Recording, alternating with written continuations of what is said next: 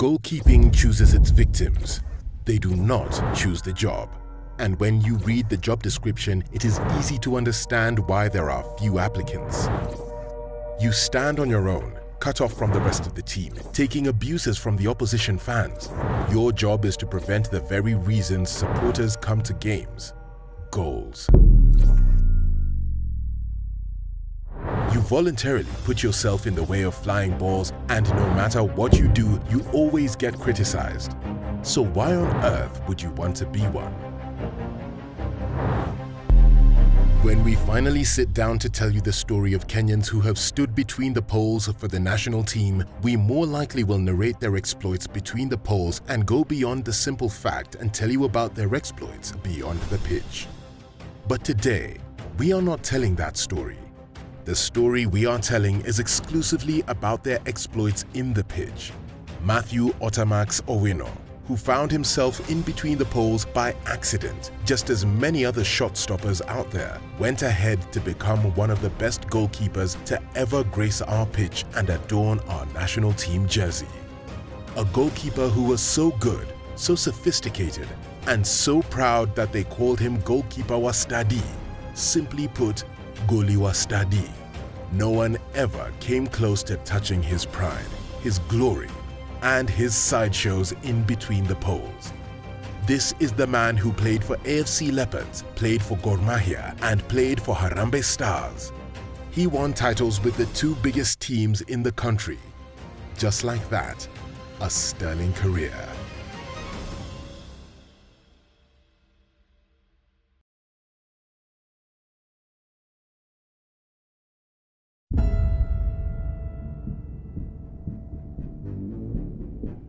In 1974, the family of James Otama Nyaminde was gifted with a baby boy, Ottamax. He was born in Nairobi. He proceeded to Eastleigh Airport Primary School and went ahead to Kangaroo School for his secondary school education. Google those who have gone through Kangaroo School, and you will know the weight behind the name. I wasn't called to Kangaroo because of my what I scored in because I was to go to Eastleigh High School.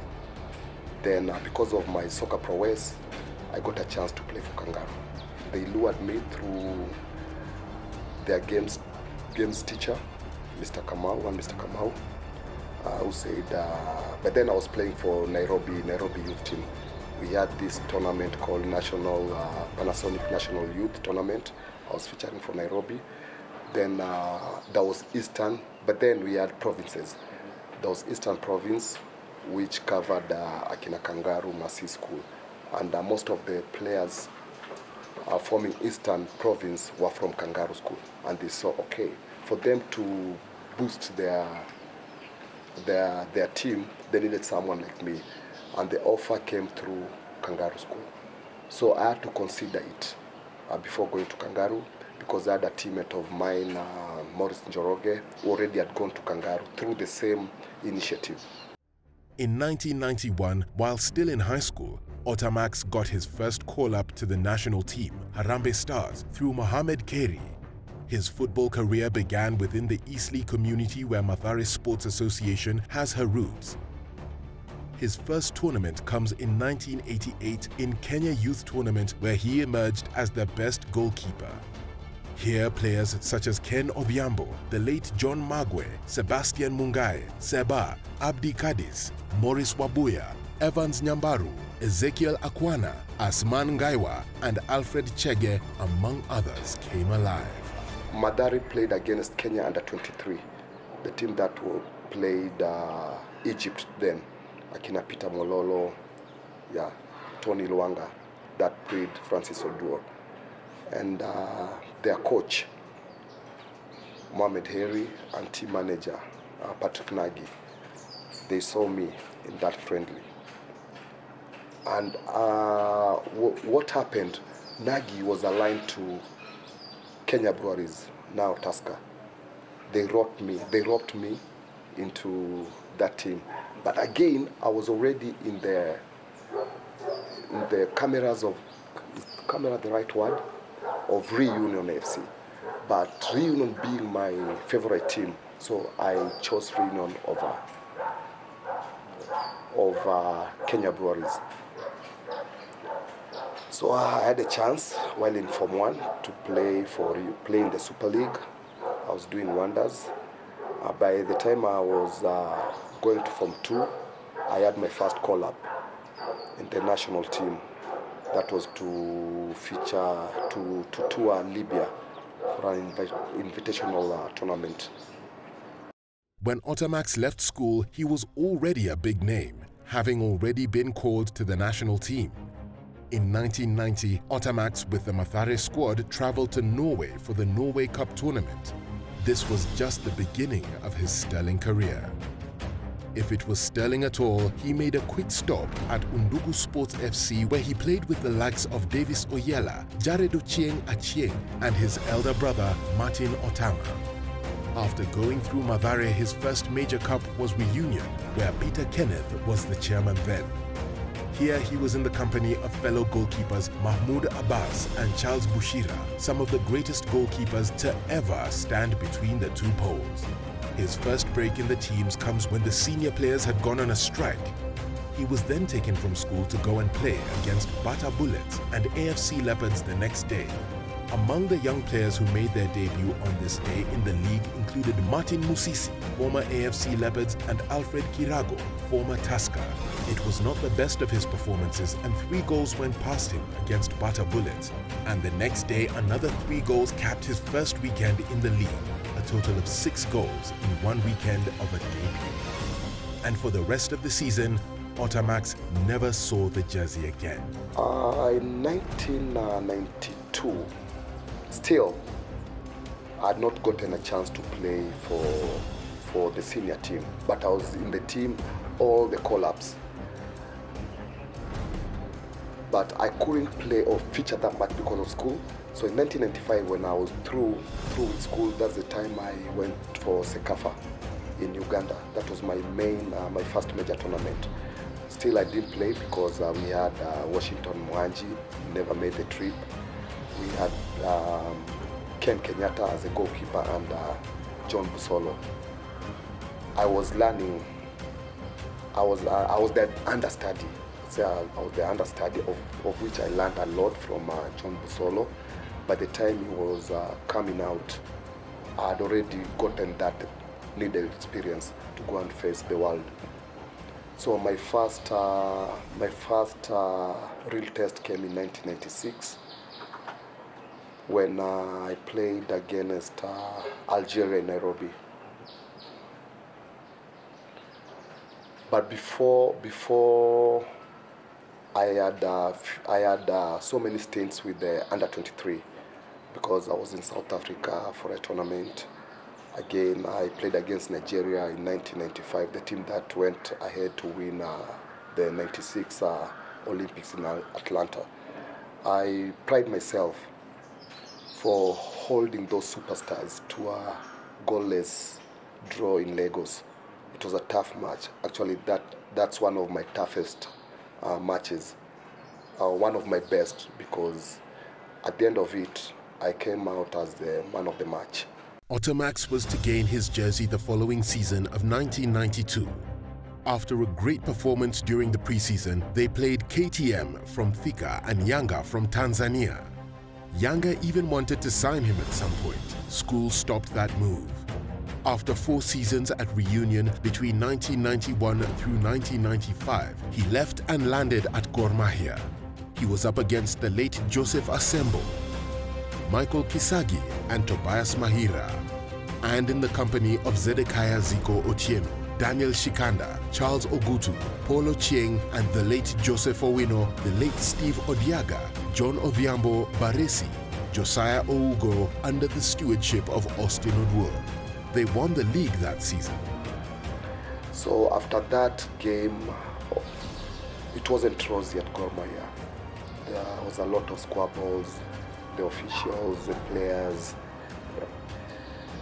And luckily, the national team was fully engaged that year with World Cup, Cup of Nations. So most of the time I was with the national team at Kasarani, camping there. So Gor Mahia, most of the time there was this player sitting which never affected my training sessions because I had mine with the national team. So after that, I remember even the fans telling me, you'll get wasted here. If you get a chance of moving, just move. And that's why I stayed there for only one season. AFC came calling, and with a good offer, I went. After one season at Gor Mahia, he left due to club politics and player indiscipline. His next stop was AFC Leopards. This used to be one of the rarest moves a player could ever make during their times. The first person to ever make the switch was the late John Okello Zangi, and Ottamax might have been the second player to do the same. He was at AFC Leopards for 3 seasons before moving to Sports Club Villa in Uganda. He was in the last squad that won the league for AFC Leopards in 1998, and also the team that won the Eastern Central in 1997, a cup they could not defend after a series of thrashings in Zanzibar.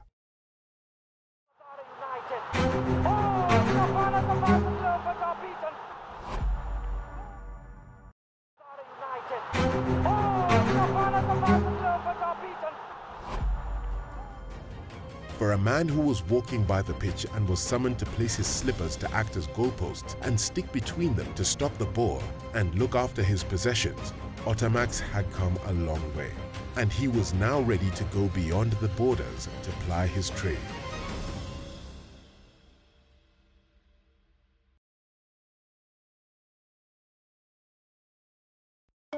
In 1999, he landed in Kampala. The reception was not good. The Kenya-Uganda football rivalry was at its peak. The late coach Paul Asule was not ready to recognize Kenyan players, and he was not involved in signing the Kenyan players, who included James Kaimba. For 3 months, they never got the field of play in Uganda. Here, Ottamax was against former Shabana goalkeeper Ramdani Elengesa. His break came when they were to face their greatest rivals. It was a team that Sports Club Villa lost to. On this day, they were up against Simba FC, a military side. Ottamax was named in between the poles. This to him was a trap, so that the fans could lose confidence in him. And for the first time, Villa won the match 1-0, and Ottamax had done some amazing saves, and the newspapers went berserk over him. Just like that, Ottamax had picked a jersey, and he owned it from there on. Ramadan Elengesa, he was playing for Shabana. Villa was a very strong team, but we were leaking very easy goals. So even the officials, the club management, they were okay. We can't be having Ottamax in the team and he's not playing. And the coach was, we can't change a winning team. But you're saying the winning team, but if you consider goal, it's a goalkeeping mistake. This is when this coach, I decided to stay at home, not going for training. Then one day I was called to play, and I think it was a setup. And I said, no, I can't play without training. So I refused. So, but I started training with the team.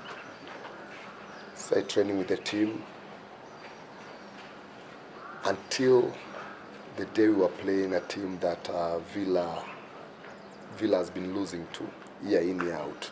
So that day, I was given the chance to play. Again, it was more of a setup, but God being on my side, I stood out. In 1996, in Algeria, he has a reason to remember this match. The game pressure was so high and the Stars played an all-defensive game. Stars had a 3-home advantage and they needed to defend the advantage. Within the first 15 minutes, he wanted to let the ball through and breathe. He was tired. The pressure was too much as Algeria kept coming for him. He decided to talk to Captain Sami Omolo, Pamzo, that they needed to keep the ball. This was his first game and it remains his greatest game of all time. He says he thrives under pressure, Many people would pass a blanket judgment on the man and say his pride and indiscipline overshadowed his career. But he digresses and says that this was the way of getting into the game. He remembers how he intentionally kept his team waiting for him for 10 minutes as he did nothing. Yeah, because even that game, my warm-up was, I delayed the team while in Algiers, so I stayed purposely. In my room, guys were waiting for me for 10 minutes. So when I went to the team bus, I knew someone will shout at me, and it was the coach. With this Yugoslav, whatever, jargon.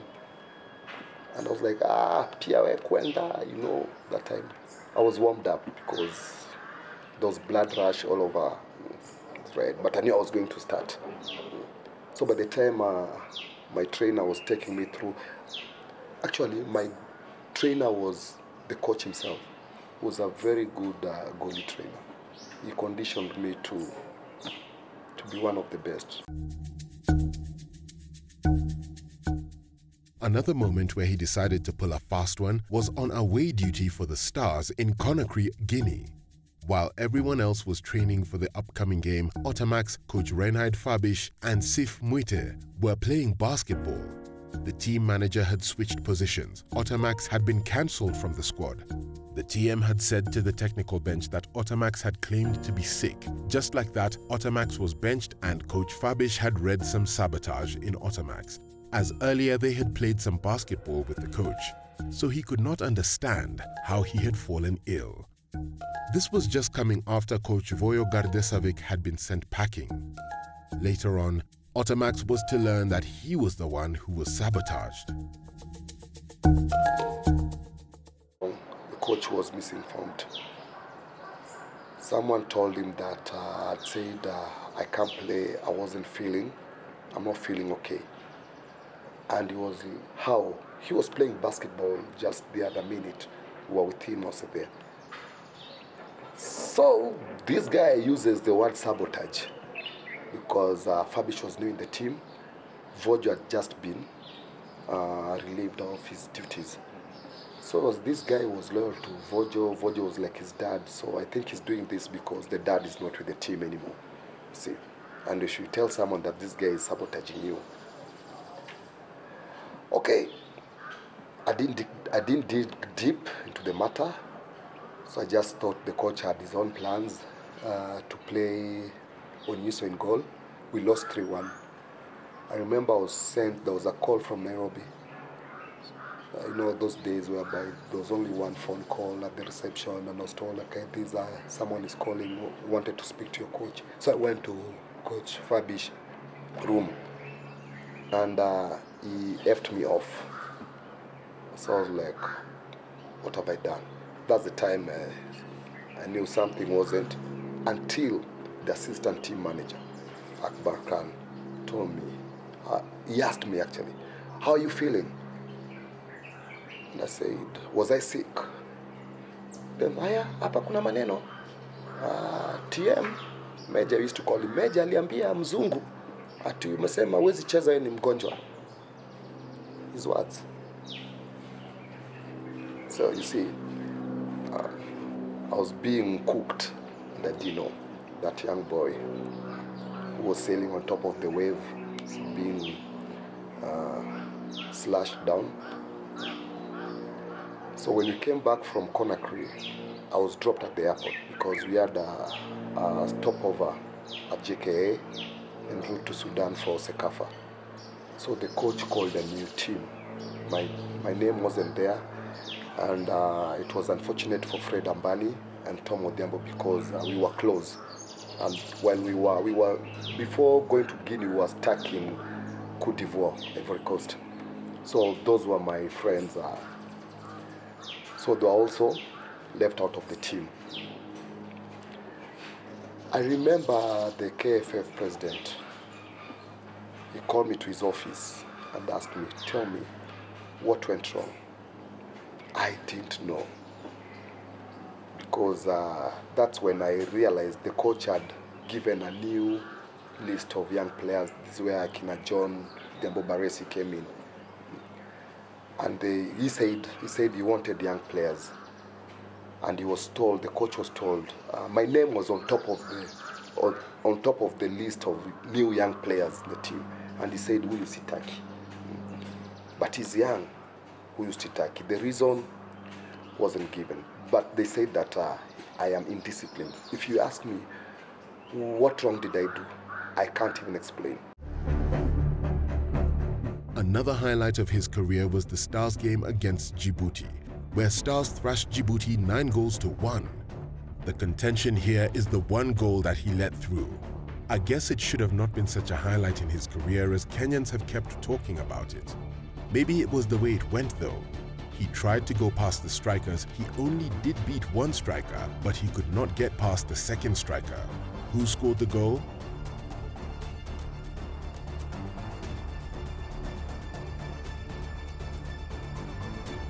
Two games that are a signature in his career, the Stars game against Algeria and the Under-23 game against Nigeria. He says these are the games that built and destroyed him at the same time. His all-time devil scorer, Evans Alemba, the former Mumias player who he feared the most and always punished him, somehow he had managed to get his secret and finally stopped him. The man he could not stop was Elkanah Swaka, Utalii striker. Every time he saw him, he knew there was a goal in the works. Joe Birgen was another of his fears. This is the story of a man who played for the two biggest clubs in the country, won a league title with each of them. This is the story of a man who played for the national team and left at his peak. Matthew Owino Ottamax, the current goalkeeper's trainer, is the man who is in charge of the national team keeper training and one of Kenya's greatest talents. A career that did not live to see its potential, or did it? He who played for the Stars for 3 generations of players. This is a summary of Matthew Owino Ottamax's story.